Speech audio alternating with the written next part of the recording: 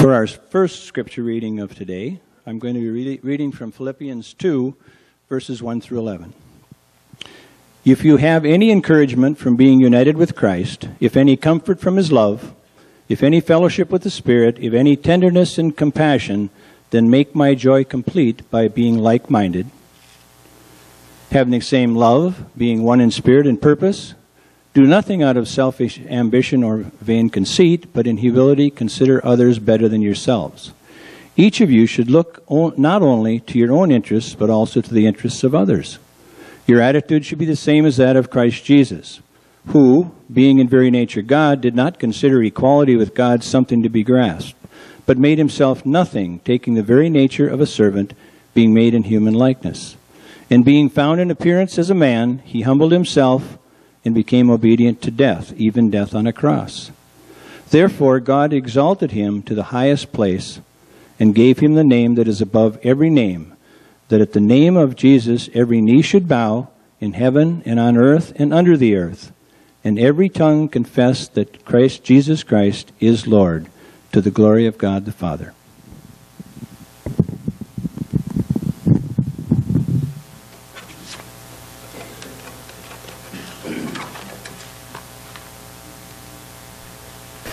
Thank you, Jack, for sharing that passage of Scripture with us, and we'll be looking at several others this morning. It's a privilege to be here. As Chris mentioned earlier, my wife Sarah is here with me, and Mandy and her husband Mark from Johnson from our office, our Converge North Central office in St. Paul, Minnesota. And don't worry, I do that sometimes as well. Last time I was up here was the Minnesota Baptist Conference, and then it was the Minnesota-Iowa Baptist Conference, and now we're Converge North Central. And there's all kinds of great reasons why we did all those things together, but that's another day. Today we're here for an installation service. I got a call from Pastor Chris, asked if I'd come up to be involved in the installation service here at Glory and Aitkin. And Chris and I have a little history together. We're both from South Dakota. I moved to this position from Sioux Falls, South Dakota, where I pastored a church for 19 years. But shy little guy that I am, I knew a bunch of folks in South Dakota. And there was a pastor who was a friend and a mentor at Northridge in Mitchell, South Dakota, where Chris grew up. And that was John Tolley. And connected and met Chris at that time there. Didn't see much for a period of time. And then we had a generosity summit in Owatonna, Minnesota. And good friend Scott Rideout, who's now our president, came, presented that at generosity summit. And this young man shows up for the generosity summit and seemed to know people who interacted together. And sure enough, it was Chris who came together at that time. So saw Chris in the flesh there at that meeting and interacted with him, all kinds of questions back and forth. But if you know Chris, I said I saw him in the flesh because he keeps appearing all the time. I won't say constantly, but very often on this little this tool called Facebook. Anybody ever on Facebook? Anybody ever see Chris on Facebook? Anybody see him morning? Anybody see him at noon? Anybody see him at night? I wake up in the morning and there he is again. Chris is on Facebook. He keeps in contact with people all over the place. And so these mutual friends and others that interacted with together on Facebook. Because of that, one piece of the service or one piece of the charge this morning is going to be something directly from Facebook. Just for you, Chris. But it's for everybody else that's coming from that this morning. So I've connected with Chris over a number of years. So excited about him being here at Glory in Aitkin.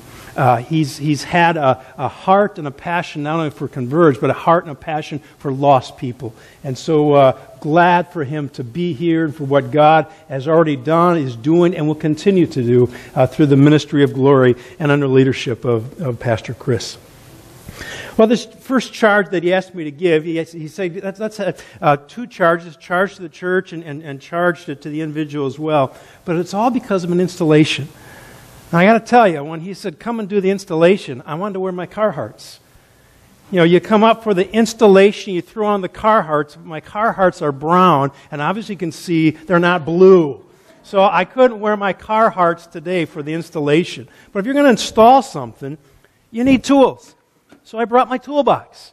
And I figured out walking in from the back of the parking lot, this is a heavy toolbox. Couple tools.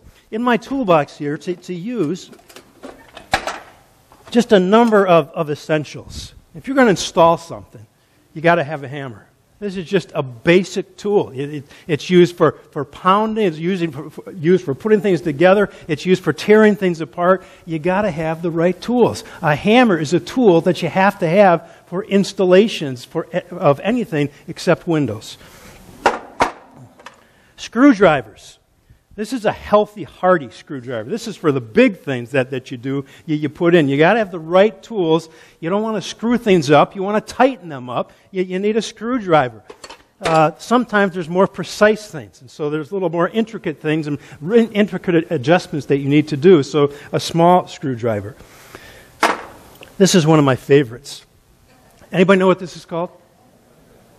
Wonder Bar. Wonder Bar. They are wonderful. With a Wonder Bar, you can do all kinds of things. If you forgot your hammer, right there. You got the hammer on this end. If you've got to pick something up from the ground, you stick that underneath to pick it up. If you've got to carry drywall, it fits right in there. You put your other arm around it, gives you about another foot, and you can carry that around with you. If you need to open something up with this end, Wonder Bar is a wonderful tool used for all kinds of different things.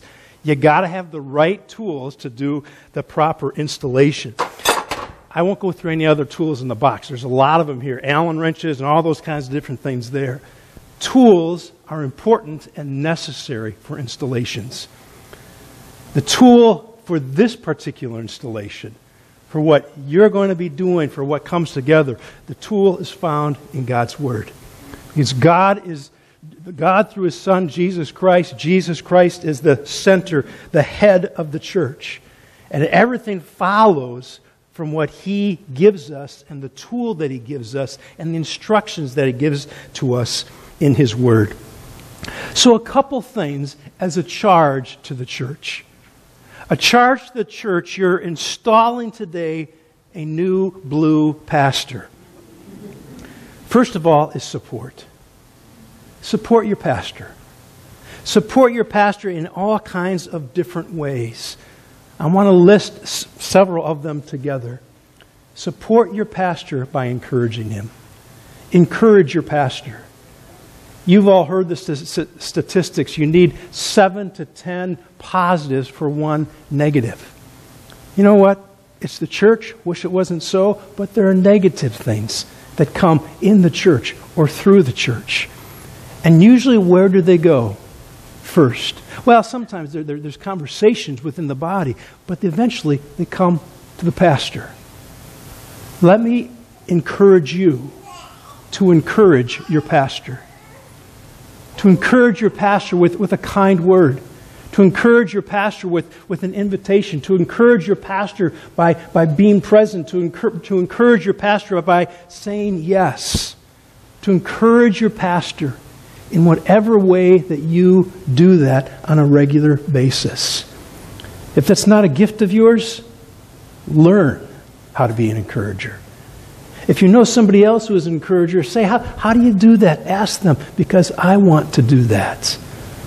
As a congregation, encourage your pastor. Thirdly, and support him by praying for him. Pray for your pastor. Pray for his physical needs. Pray for his spiritual needs. Pray for opportunities to share the good news of the gospel. You go through God's Word, and one of the things Paul asks for often is pray for me. Pray for me that I would be effective in sharing the good news of the gospel. Pray for me for safety. Pray for me, pray for me, pray for me. Paul, in the New Testament, talks about shipwrecks. He talks about being in prison. He talks about going to places. He talks about coming up against people, against all kinds of different things. The work of the ministry is prayer. And so let me encourage you to pray for your pastor, to support him by praying for him. Also to support him by following him. By following him. Oftentimes, you'll come down to a decision together. The leadership of the leadership of the church will work through decisions. They'll work through processes, and they'll set direction, individually and collectively. And when those times come, follow your leader. Follow your leader. Scripture talks to us about that. I'll read a passage in Scripture in just a moment about that. And then, fifthly, honor Him. Honor Him. A culture of honor. In our African American churches, that's just a culture that is followed, a culture of honor and honoring the pastor in the ways that they function, the ways that they serve, and places that they serve. But find ways here at Glory to honor your pastor, to honor him in the community, to honor him by listening to him, but to honor him by sharing with him, to honor him in many, many different ways. Find ways to honor your leader. Support by encouraging, praying for, following, and honoring. Passage of Scripture from 2 Timothy. 2 Timothy chapter 5, verses 17 to 19 says this. Or let's go to 1 Timothy. That's where it says this. 1 Timothy 5, 17 to 19. The elders who direct the affairs of the church well are worthy of double honor, especially those whose work is preaching and teaching.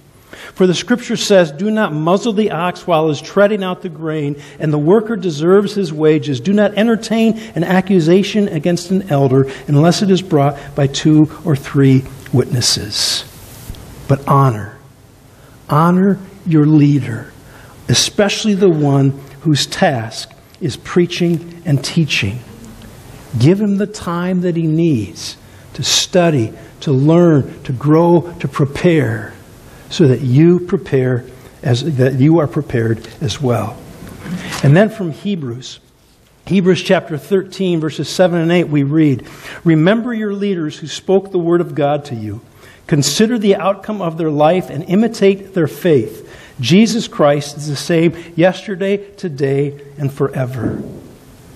Through Jesus, therefore, let us continually offer to God a sacrifice of praise, the fruit of lips that confess His name. And do not forget to do good and to share with others, for with such sacrifices God is pleased. Obey your leaders and submit to their authority. They keep watch over you as men who must give an account. Obey them so that their work will be a joy, not a burden, for that would be no advantage to you. Pray for us. We are sure that we have a clear conscience and desire to live honorably in every way. I particularly urge you to pray so that I may be restored to you soon. May the God of peace, who through the blood of the eternal covenant brought back from the dead our Lord Jesus, that great shepherd of the sheep, equip you with everything good for doing His will, and may He work in us what is pleasing to Him through Jesus Christ, to whom be glory forever and ever. Amen. Pray for, honor, obey, follow, that it may go well for you, that it may go well for this body, that the Word of God, the Word of Christ, would be proclaimed in a positive, productive way, so that people will come to know Jesus Christ. Scriptures tell us, how will people know that we are followers of Christ? By our love for one another. By the way we love demonstrates the gospel to those around us. Would you love in such a way that God's Word will go forward in honoring His name? I said that for Chris, I had to go to Facebook for something, just because that's who he is. And so about 2 weeks ago, I saw something on Facebook that I thought, this is for you, Chris, for the body here at Glory, and in a charge to the church. Tom Rainier. Tom Rainier is the president of Lifeway Resources. He has a blog that he writes regularly. And this one was 10 ways, 10 simple things that every pastor wants to hear. And he says this. It's a simple question. What do you hear from church members that gives you the greatest encouragement? The responses from pastors' surveys were amazingly similar. And here's the 10 things that every pastor wants to hear. Number 1, I pray for you every day. I pray for you every day. This statement was the most frequent. Read it carefully. It's not just prayer, it's daily prayer. The pastor understands that ministry is spiritual warfare. The pastor understands that prayer is one of the greatest weapons in warfare. For you to say, I pray for you daily. Secondly, for you to say, I want to help your family any way I can. I want to help your family any way I can. He says, most pastors are stressed and stretched. So are their families. And when a church member offers to support and help the family, the pastor feels like shouting for joy. Make him shout for joy. Thirdly, I want you to know specifically how God spoke to me through your sermon. The key word here is specifically. I want you to know specifically how God spoke to me through your message. It's not a lot of encouragement if a person says perfunctorily, good sermon, the way out the door, good sermon. Let the pastor know the specific meaning and application to you from the message. Number 4, I'm ready and willing to take on that ministry task. Pastors take great joy when a church member understands that ministry is to be done by the members, that the pastor is not the hired hand to do it, but to equip people. We just heard that about 8 minutes ago. Chris got up and said, I'm so excited that these two couples are stepping in to help out in the ministry. God's going to be doing some things through that. There are two couples who said, I'm ready and willing to take that ministry task. The responsibility on this end is to do equipping, to come alongside, to prepare. But though there were two families, among many others in this body, who have said yes to ministry. Number 5, I see my role as an encourager. For you to say, I see my role as an encourager. Pastors need numbers of people who will take on the Barnabas role because the critics will always be there. Barnabas in the New Testament was the son of encouragement, the minister of encouragement. Be that in the life of your pastor. Number 6, I see my role as one who will confront the bullies and the perpetual critics in the church. Tom Rainier says, I've heard from countless pastors that it's not the critics who bother them. It's not the critics who bother them as much as the friends who will not speak up to the critics and church bullies. Honor your pastor by standing up for who he is and confronting things and not just letting things go by. Number 7, I will make certain your family has adequate income. Hebrews talks about that. One of the greatest stressors on pastors is financial worry. It's a relief and a joy when a church member takes the role of being a financial advocate for the pastor. Encourage him. Pay him. He's worth it. Number 7, I'm available to watch your kids. Pastors with young kids relish time together with their spouse. Come alongside, offer to take the kids some time to be involved in that way. Number 9, I will be in church with no excuses unless providentially hindered. Anybody have other options on a regular basis to be someplace else on a Sunday? We all do. Commit to being a part of the body and to being there. Excuses are rampant all the time. Opportunities are rampant all the time. But there's something about being together in the house of the Lord together. The psalmist said, I rejoiced with those who said to me, let us go to the house of the Lord. There's something about being together collectively as a body. Commit to that. And number 10, I will never compare you, my pastor, to a previous pastor. Yep, it's true. Sometimes they're even in the church. like today. God has blessed you with great leaders over the years. But yeah, pastors cringe when they hear, Pastor Bill used to do it this way, or Pastor somebody else used to do it like that. What about you? Let your pastor know. Let your pastor know that he has his own identity and that previous pastors are not a scorecard against which other things are measured.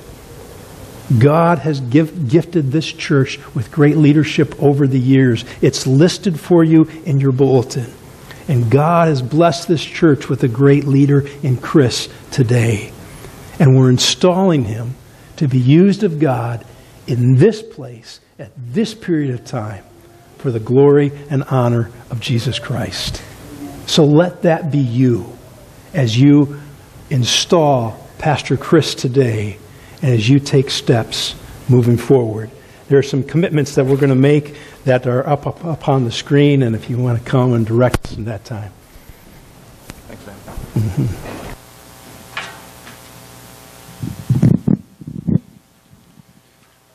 As Pastor Carlson has said, we as a congregation have a responsibility for Pastor Chris's success in a pastorate here. And if you look in your bulletins, you will see vows to the congregation. And I believe it's also going to be on the screen. I am going to read the first portion of each segment, and I would like you to respond in the bold print. So either follow along on the screen or in your bulletin, whichever you prefer. But it is something that we as a congregation need to take very seriously. In calling Pastor Chris to be our pastor, we enter into a covenant with God and with Pastor Chris. We will faithfully perform the tasks set before us as God's family and as the congregation of Glory Baptist Church. We will remember these promises.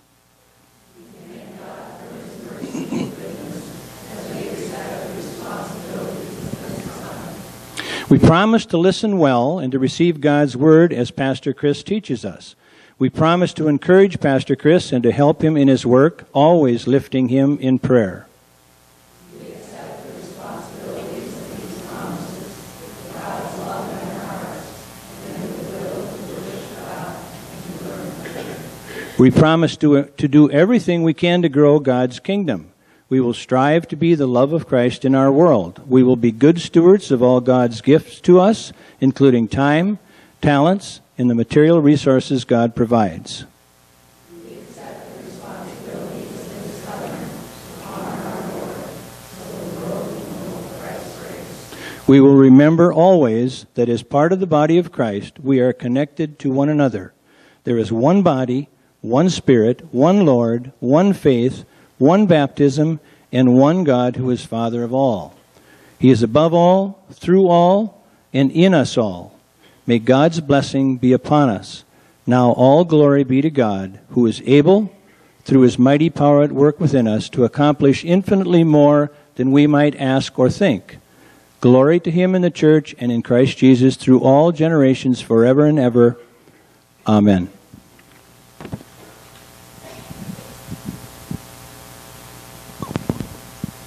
Good morning. In my portion here, I'm going to read from John 10, 1 through 18.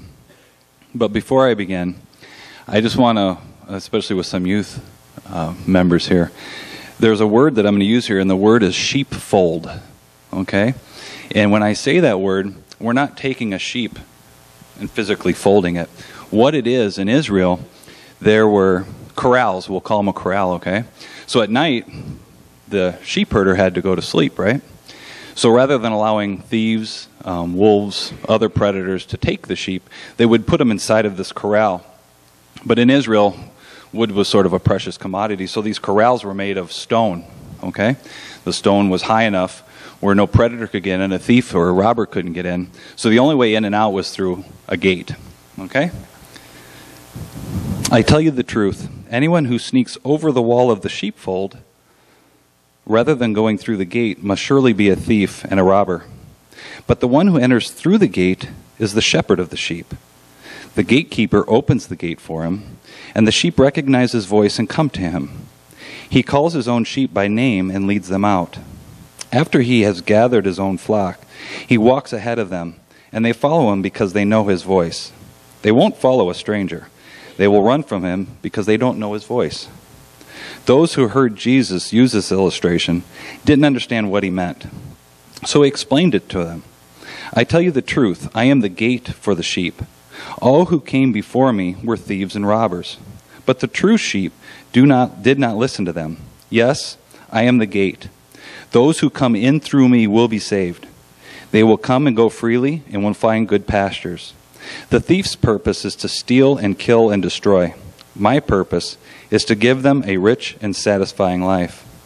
I am the good shepherd. The good shepherd sacrifices his life for his sheep. A hired hand will run when he sees a wolf coming. He will abandon the sheep because they don't belong to him. and he isn't their shepherd. And so the wolf attacks them and scatters the flock. The hired hand runs away because he's working only for money and doesn't really care about the sheep. I am the good shepherd. I know my own sheep, and they know me. Just as my Father knows me, and I know the Father, so I sacrifice my life for the sheep. I have other sheep too, and they are not of this sheepfold. I must bring them also. They will listen to my voice, and there will be one flock with one shepherd. The Father loves me because I sacrifice my life so I may take it back again. No one can take my life from me.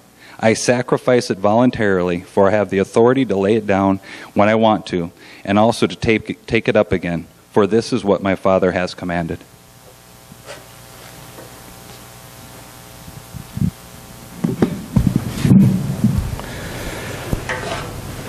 Thank you, Kevin and Pastor Chris. Just as we had words for the congregation, a charge to the congregation, I want to give a charge to you as well.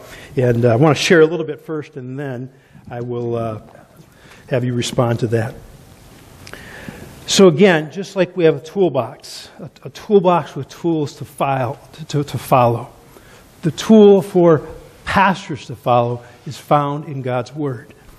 And sadly today there are many who don't follow God's Word. They follow all kinds of other things. But we're a church that stands on the Word of God. The song we used to sing in Sunday school as kids, the Bible, yes, that's the book for me. I stand alone on the Word of God, the Bible. And what we do as leaders needs to be found and structured on God's Word, because God's Word is the tool for church leadership, but the tool for all of life. And so a charge to you, Chris, is to follow what God says in His Word. In 2 Timothy, here's the 2 Timothy passage that we want to go to. In 2 Timothy chapter 3, and going on to the middle part of chapter 4, Paul has a charge to Timothy. And so in 3:10 it says, "You, however, know all about my teaching, my way of life, my purpose, faith, patience, love, endurance, persecution, suffering. What kind of things happened to me in Antioch, Iconium, and Lystra, the persecutions I endured. And yet the Lord rescued me from all of them. In fact, everyone who wants to live a godly life in Christ Jesus will be persecuted. While evil men and impostors will go from bad to worse, deceiving and being deceived. But as for you, continue in what you have learned and have become convinced of, because you know those from whom you learned it, and how from infancy you have known the Holy Scriptures, which are able to make you wise for salvation through faith in Christ Jesus. All Scripture is God-breathed and is useful for teaching, rebuking, correcting, and training in righteousness, so that the man of God may be thoroughly equipped for every good work. In the presence of God and of Christ Jesus, who will judge the living and the dead, and in view of His appearing and His kingdom, I give you this charge. Preach the word. Be prepared in season and out of season. Correct, rebuke, and encourage with great patience and careful instruction. For the time will come when men will not put up with sound doctrine. Instead, to suit their own desires, they will gather around them a great number of teachers to say what their itching ears want to hear. They will turn their ears away from the truth and turn aside to myths. But you, keep your head in all situations. Endure hardship. Do the work of an evangelist. Discharge all the duties of your ministry. For I'm already being poured out like a drink offering, and the time has come for my departure. I have fought the good fight. I have finished the race. I have kept the faith. Now there is in store for me the crown of righteousness, which the Lord, the righteous judge, will award to me on that day, and not only to me, but also to all who have longed for His appearing. First and foremost, preach the word. Preach the word in season and out of season. Be prepared at any time.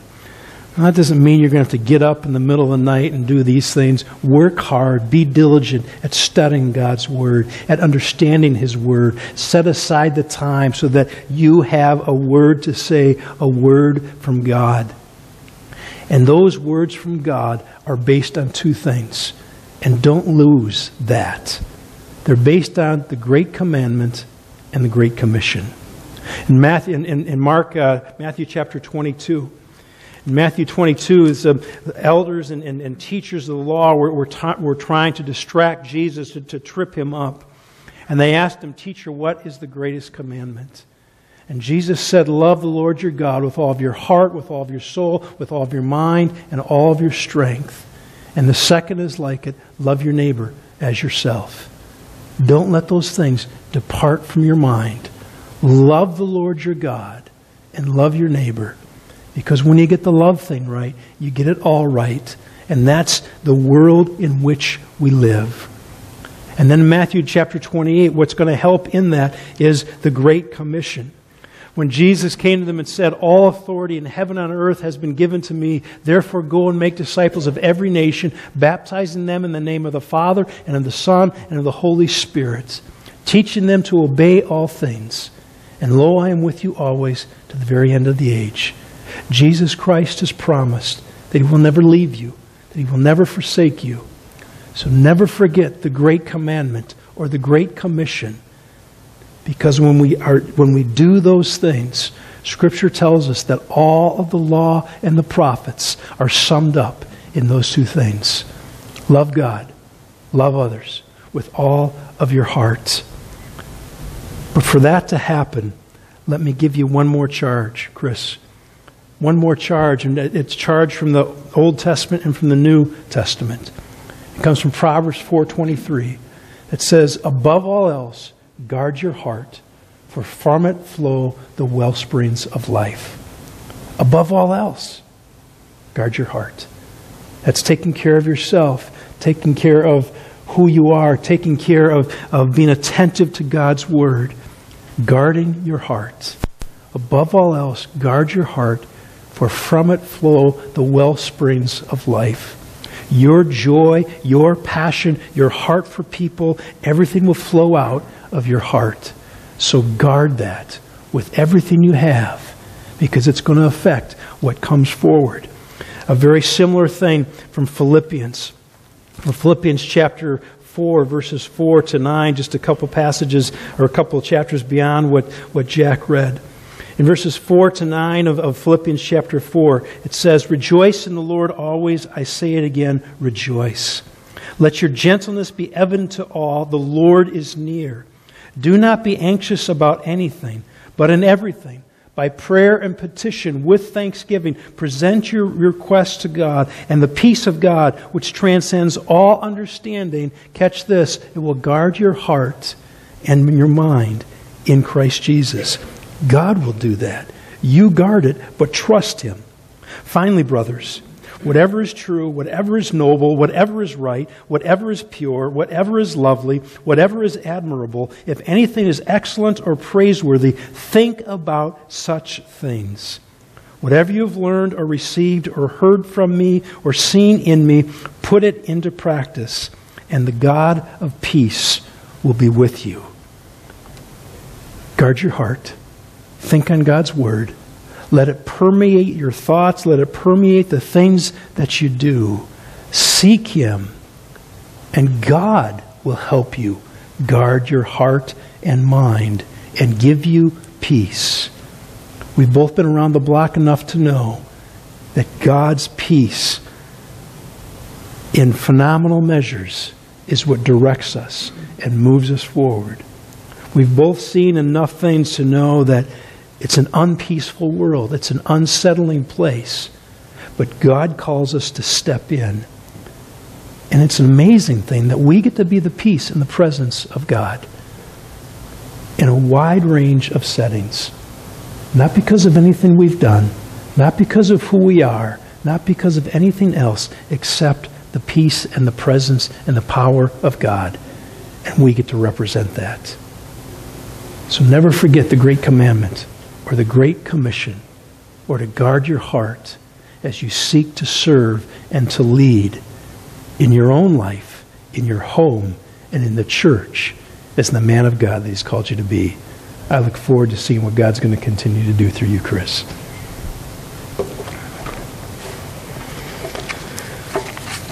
And so Kevin, come and give us a charge to the pastor that he can commit to.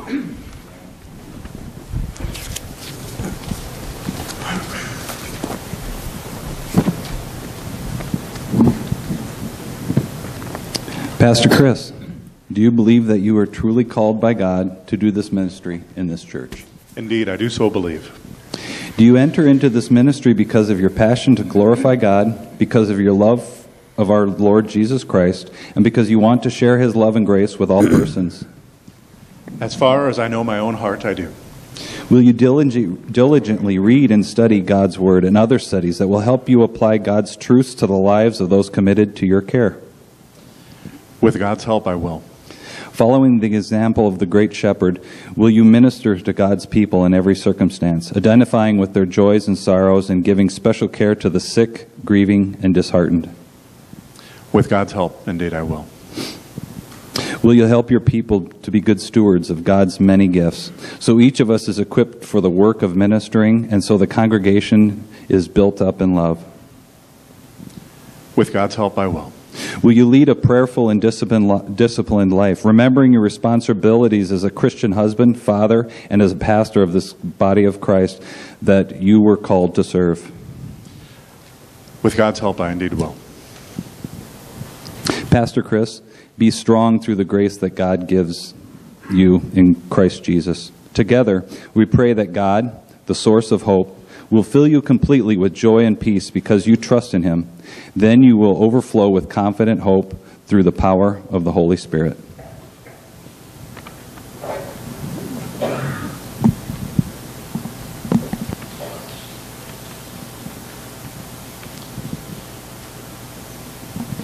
At this time, we'll have the prayer team and we'll do the prayer installation.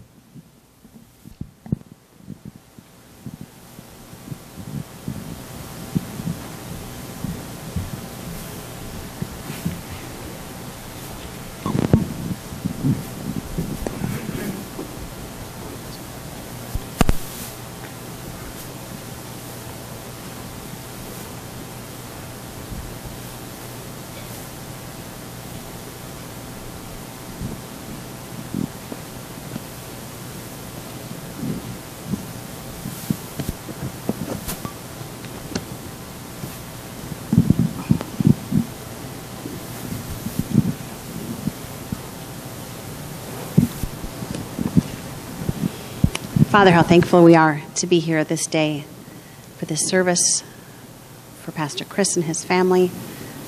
And we praise you. We praise you for all the good that you have done and are doing and will continue to do in this church and in Chris and Kim and Justice. We praise you for the responsibility that we have as a church and the strength and the grace that you're going to give us, Lord. And now we just lift up Pastor Chris and his family to you. We just praise you for them. We praise you for bringing them here to our church, and we ask that you would bless them. Bless them and overflow them with your Spirit. May they increase and abound in love for you and for this church and for the lost through the power of your Holy Spirit.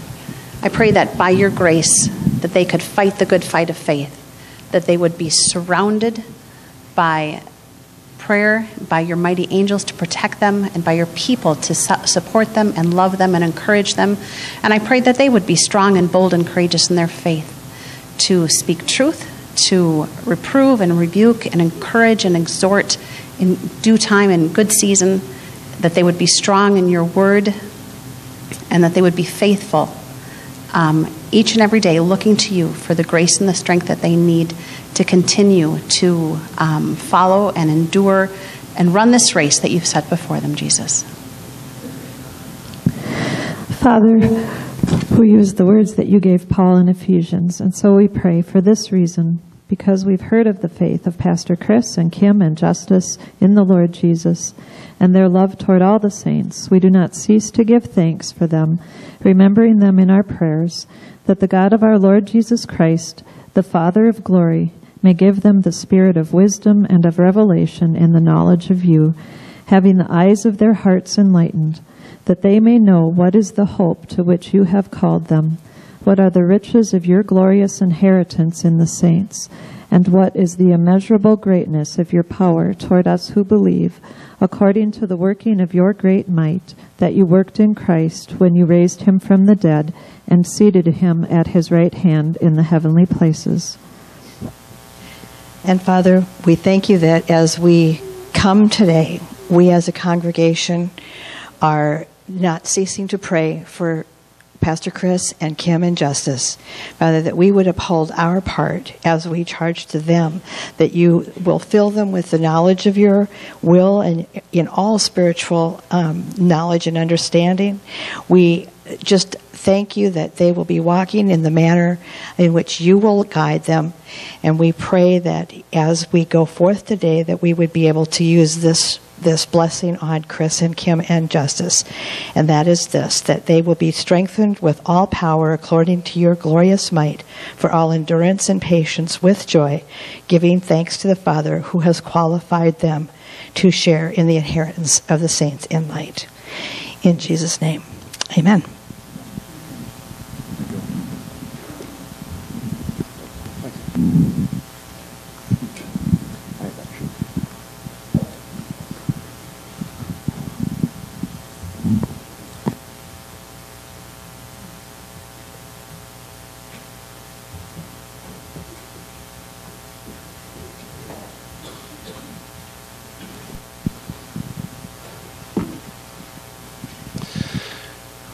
I'm allowed to give a response, but I will be brief. I am humbled and thankful and rejoice that I get to do what it is I get to do. I feel that joy of serving alongside of each and every one of you. It's a pleasure to have gotten to know many of you over the last few months as we've been slowly acclimating ourselves to the Aitkin community. For those who are visitors, it was a process. I started here in late January. My family moved here officially the end of May. And so it's been an ongoing process, but it's been a wonderful process. If you saw the article in the newspaper, as I mentioned, it's really been a tremendous blessing to have so many people here who have such a servant heart. And I'm going to take advantage of that, not in a bad way, but in a holy way. I intend to do great things. You know, I desire to spread the gospel throughout this region in tremendous and amazing ways, to build upon those who've come before us, who've left a wonderful legacy, who've provided us with a tremendous facility, who've given us all sorts of gifts and resources that we might continue down this path, sharing God's glory with all that we may come into contact with. As Dan said, the Great Commission, the greatest commandment, those two things are where my heart lies. To tell people about the love of Jesus, and then to love them, and love them well. And so that excites me. That helps me get up every morning. I look forward to doing that. I look forward to doing that with you. I look forward to equipping you for that we might make a difference. And I truly believe that God has brought all of you here for that purpose. And so, as I said, I look forward to serving with you, alongside of you, and equipping you for the years to come, and just seeing what amazing things that God will do. May we all look back and say, clearly, without God, that could have never happened. That is my joy, and that is my goal. So, thank you for being part of that adventure and journey, and I look forward for what God will do for all of us in the days, weeks, and months to come. Well, with that, I am going to offer a prayer. We will have a closing song sung, and then we're going to go out and live this out in the world. So let us pray. God, you are indeed good, and we thank you for this time that we have had together this morning, Lord. Lord, you have begun a good work, and we know that in and through you, you will see it to completion. Pray, God, for those who are here today and those who are going to be coming in the time to come, that truly, God, all of us may be parts of the body. None of us on our own can do all of the work that you have intended for this church, and you have brought each and every one of us here for a purpose. I do not think it's by mistake. And so, Lord, whether we're a hand, a foot, an eye, an ear, whatever it is that we make up in the body, may we do that part well. May we do it to your glory. May we do it to spread your name and your fame here locally and to the ends of the earth. So God, as we finish this beautiful time we've had of worship today, we thank you for your blessing, and we pray that as we go forth, we would go forth with your encouragement, taking it wherever we go as salt and light. We love you, we thank you and praise you in Jesus' name. Amen.